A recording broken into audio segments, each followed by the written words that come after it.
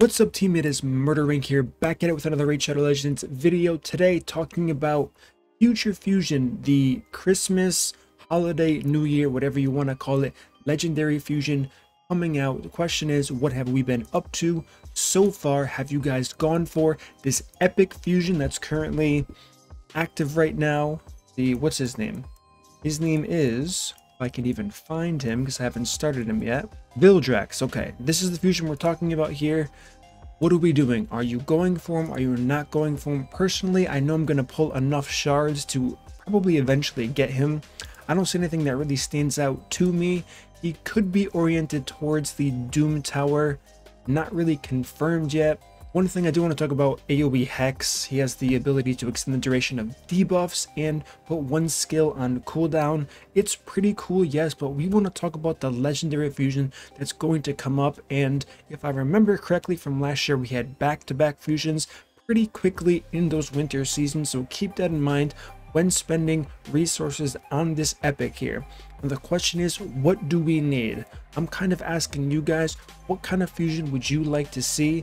You can definitely take a look at the free-to-play login reward champions, kind of knock some things off the list. We have Sill of Drakes, we have Visix, we have, most people have Ninja, unless you're really new and don't have Ninja, so that kind of narrows down what we really need as a player base.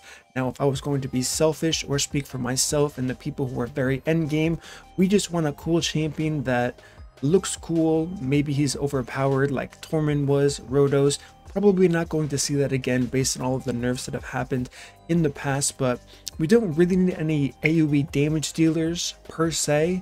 I mean, we have so many options already, but as a whole, I'm kind of wondering what you guys think that we really need for this next upcoming fusion.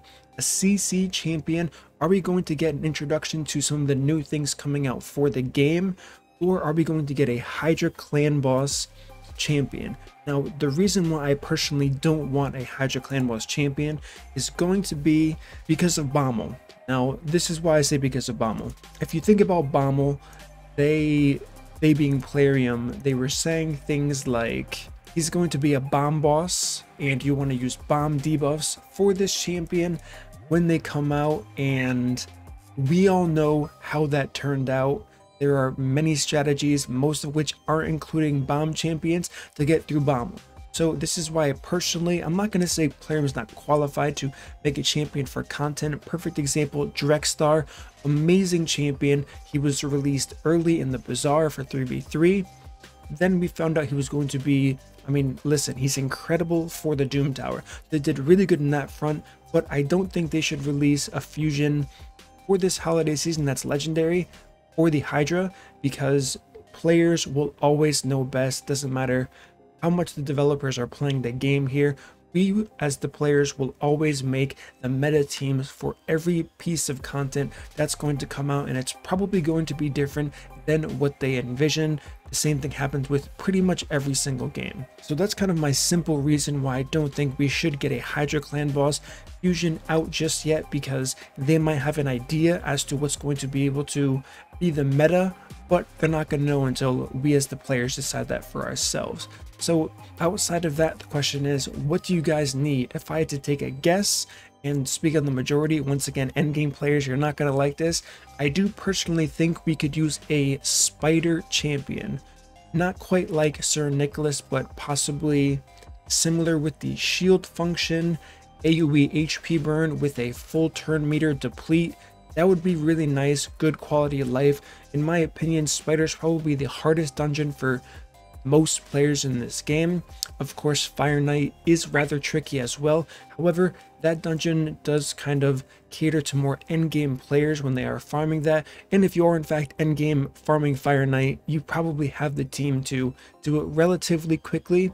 Spider, on the other hand, if you don't have certain champions, you are definitely going to struggle. A case could be made that people are using Ninja right now for the Spider.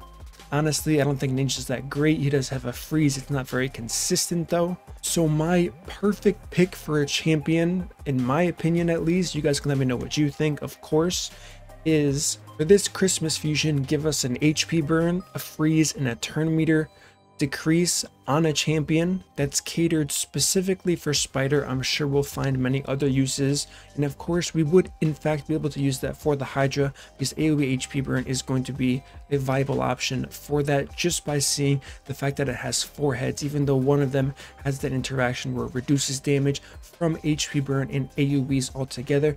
However, that's not really the point here. So my personal vote, spider, spider, spider. Let me know what you guys think.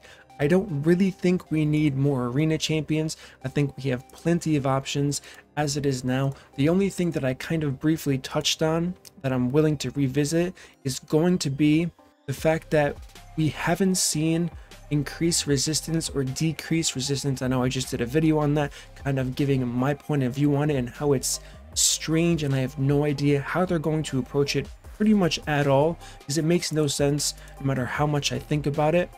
But that's just the way I feel. So are we going to see one of these new champions in the format of a fusion?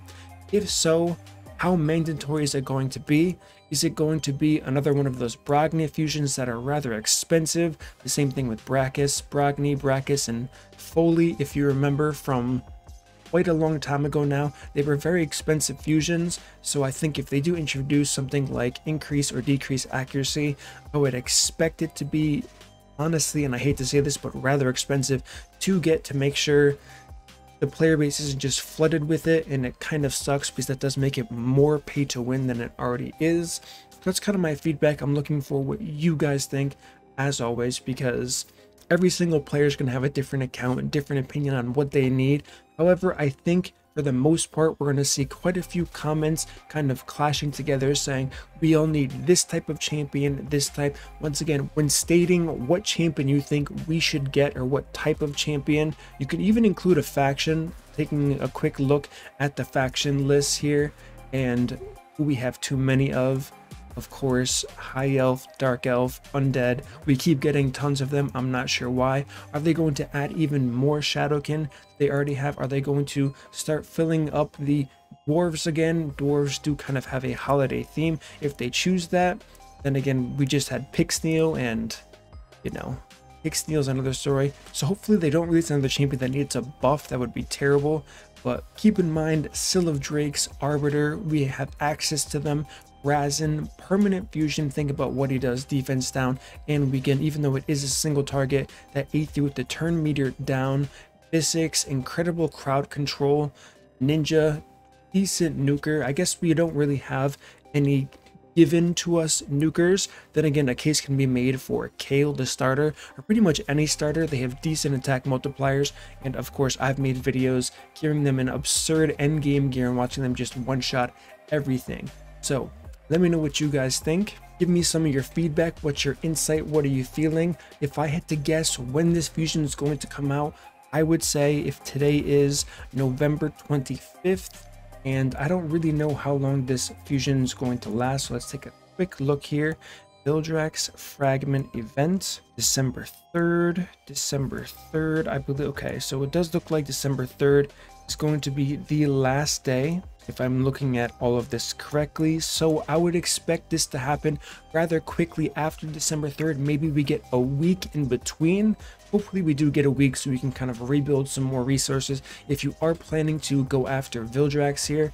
So keep all of this in mind when you're kind of going after these fragments, so you don't spread yourself too thin. We don't get to whatever this Christmas fusion or this holiday season fusion is going to be, and you end up having to spend money when you could have planned a little bit better coming up to this Vildrax epic demon spawn fusion here. Alright guys, that's going to conclude my video today. Just a brief one, kind of touching with you guys, saying what you guys are up to in the game and wondering what do you need out of a fusion that's going to come up. It's kind of, I mean, you can really think of this as the premier fusion of the year, because this is a huge holiday. They always go pretty hard with this, so it's going to be interesting to see what we do in fact get.